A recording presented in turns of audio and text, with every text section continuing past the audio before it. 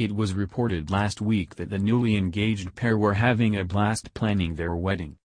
And perhaps talking logistics with the in-laws, Chris Pratt was spotted grabbing some lunch with Katherine and the Schwarzenegger family.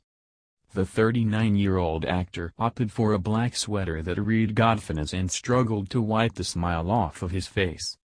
Chris teamed his casual look with a pair of gray shorts and sneakers. He accessorized with a blue cap that had a star on the top.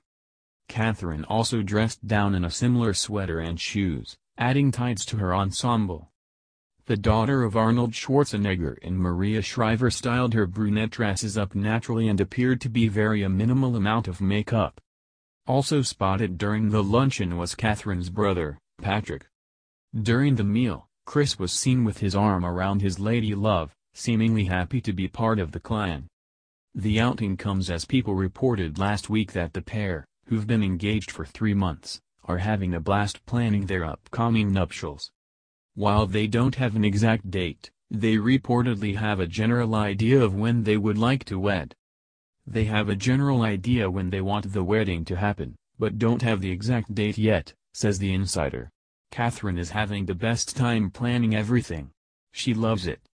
The source added that Pratt has been letting Katherine take charge of all the wedding planning activities. They both seem very happy, the insider says of Pratt and Schwarzenegger, 29. They live together and are just so cute.